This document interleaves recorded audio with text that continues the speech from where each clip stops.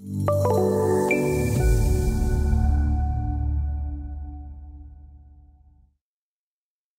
here I have created two different scenarios for the demo purpose. One is rational Stormcat scenario.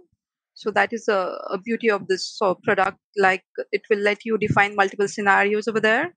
Here under Drainage and Utilities Tools, you will find these four options that we talked about.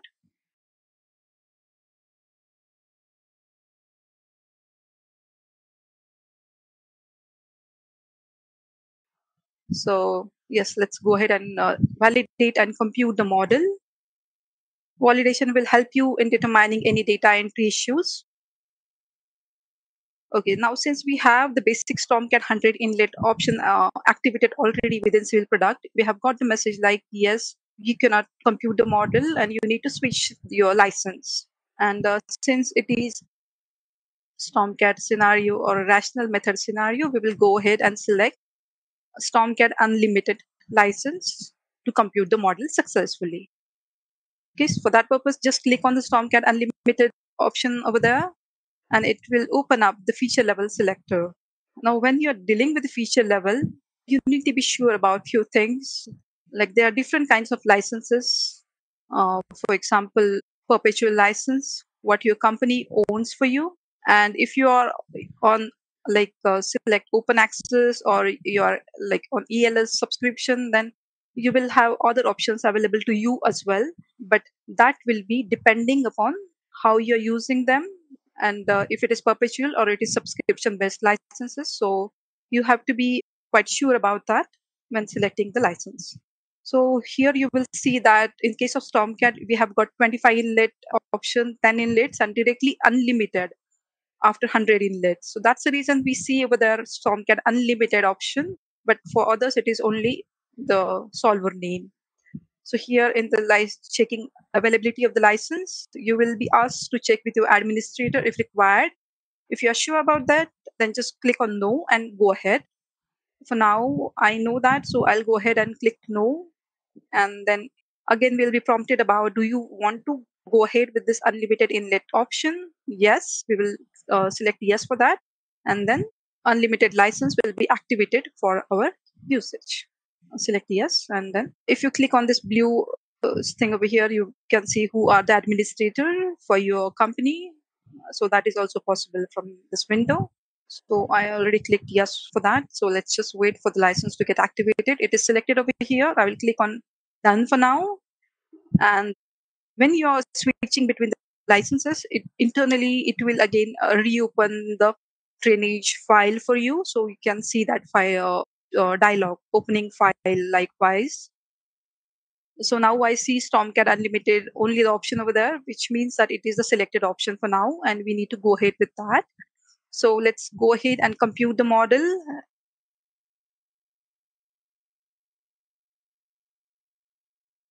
Okay, so validation part is already done. So we will directly go and compute the model. Since there are no issues in validation, we went ahead and computed the model. But be sure about validating for any data entry issues before computing the model. Right, so we can see here the calculation summary, so which means computation is successful, and we can just close it. Right, so here there are different tools available, like you can open the flex table, you can open the profile. Flex table will help you in determining different reports for different elements like conduit reports or catch basin report, all can be visible through flex table. There is a model builder tool which will help you in importing any existing data in the form of DGN or DWG or Excel files, and it will directly create the model for you based on that data. Navigator will help you through navigating the model in determining or tracing any problem areas. And let's talk about like what rational solver is based on. First, you need to select the default design constraint that I mentioned initially, like cover for your pipe or inlet controls, or what should be the slope. Can give the criteria within minimum and maximum values over there. So design only between these two values, right? So you can see it options over here. Is it part full design? Do you want it to be 100% full pipe, or you want it to be 75%, 80% full. So that should depend on your regional guidelines, right? So I'll go ahead and open the profile for your view.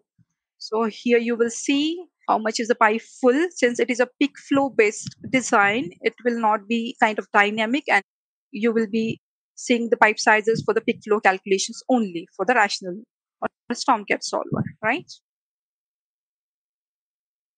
So that was about Stormcat drainage license. Let's go ahead and select civil storm. So I have already selected that scenario. I clicked on that, and let's click on civil storm from tools window under drainage and utilities.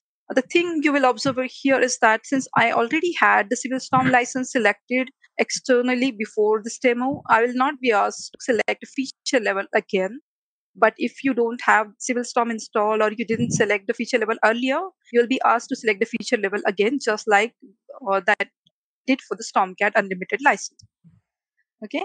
So when that license is clicked, you will be able to see only the civil storm icon over here. So that will confirm you that yes, the particular license is selected. So this is good. This model contains few ponds are there. We have got pond control structures. We have got catch basins and everything. So implicit solver is good for this kind of conditions. So if you see here in the drop downs, rational, explicit, and implicit solvers are available options. For now, we'll go ahead with implicit dynamic wave solver, which is a Bentley designed solver, and swim should be from EPA swim, right? See these three options over here. All right, so we'll go ahead and compute the model now. Validation, as mentioned, is required. So it was green signal from validation side. So we'll go ahead and compute the model now to see the results, which could be like in the form of profiles, like graphs. Graphs can be plotted for any element that you wish to see for, like pond, there is a catch basin, there is a cross section. For every element, you can see the individual graph, or you can combine multiple elements of same kind and see the graph for that. See the calculation summary can be seen over here. We see the continuity error of 1.5%. So anything below 5% is good to go with. So yes, these are the good kind of results that we can expect from a model. We can just switch between detailed summary, like catchment summary, node calculations, flow going through a node, conduit kind of that. So we'll go ahead and close out this. And I think we should have a look at some graphs to visualize the results.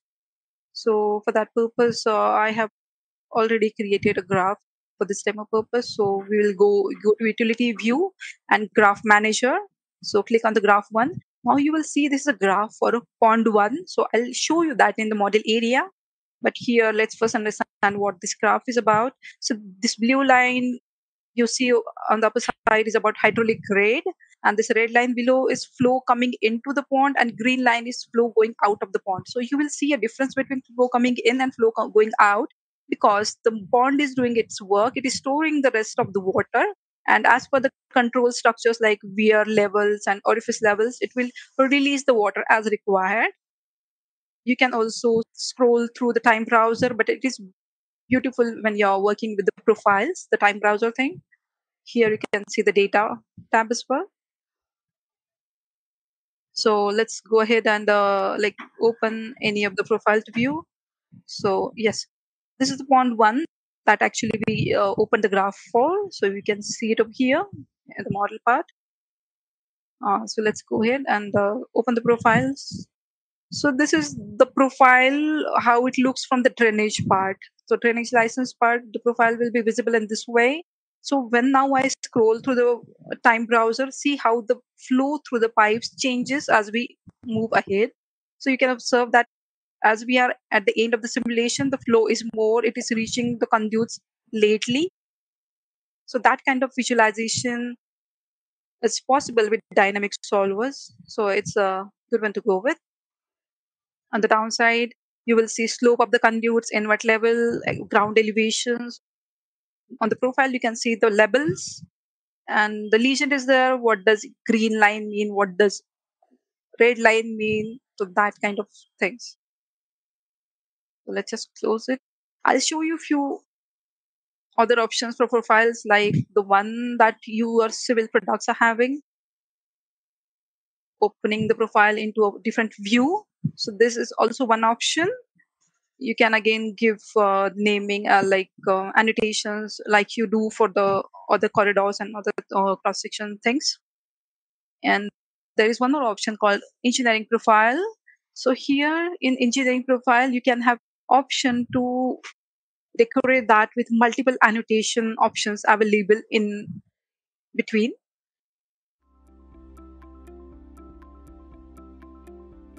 If you found this video helpful, please give it a like. If you want to see more such series, consider subscribing to our channel. Thank you, and see you next time.